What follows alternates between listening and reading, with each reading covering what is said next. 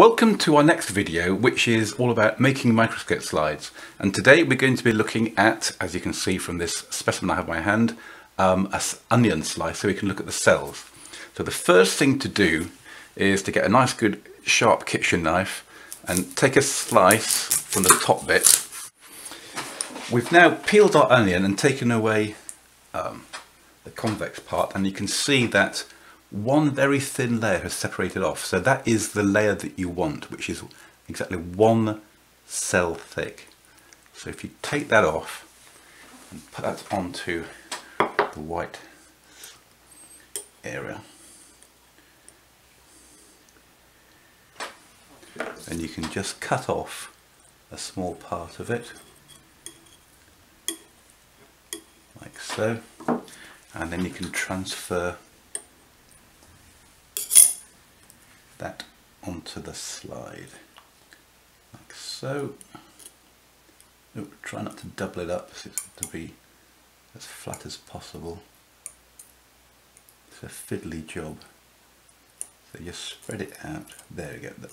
So that's got a bit of muck there. We just get rid of that. So just cut. And the next thing we do is that we take some iodine tincture, which you used to be able to get from chemists, but now seem to be only mainly able to get it from online. So if you do a Google search, you should be able to find that and get it for about £3. And then you take your pipette, top it up, and just place a few drops on there.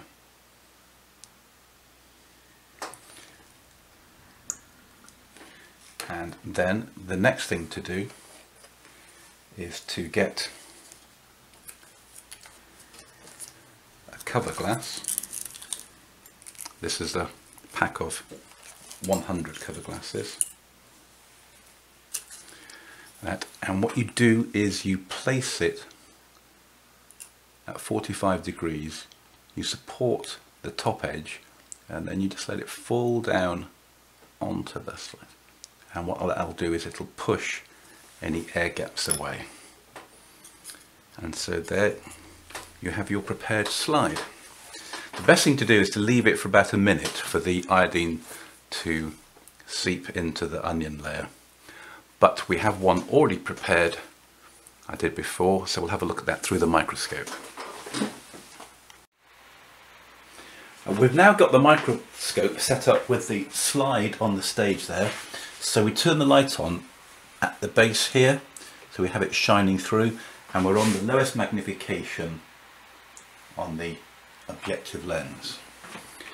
So if we now rotate round onto the computer, on the laptop, and then we click on the Tube View software, so double click there, and there on the camera list on the top left there, we click on the one that's selected, and then we get the view, which I'll zoom in on, of our onion cells.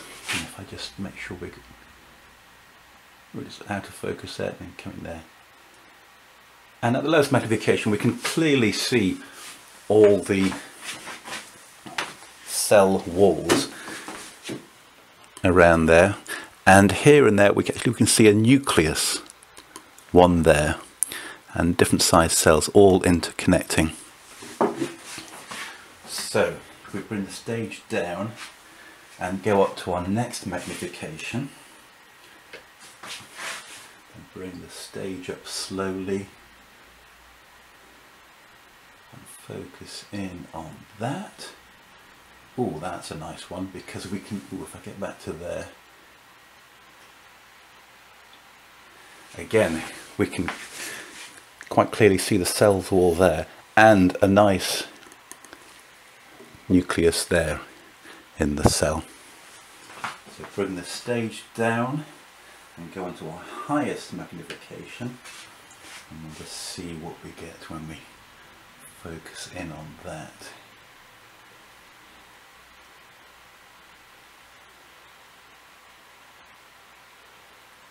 Ooh, I think we're about there.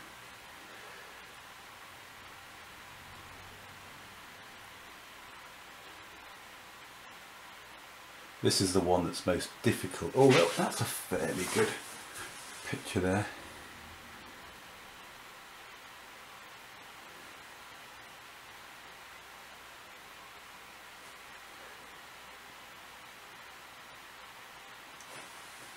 Always there's a bit of a time lag with it. Ooh, there we can certainly see the cell there quite clearly, and the cell walls there and there. I don't know if I'm going to be able to see a nucleus at all close up.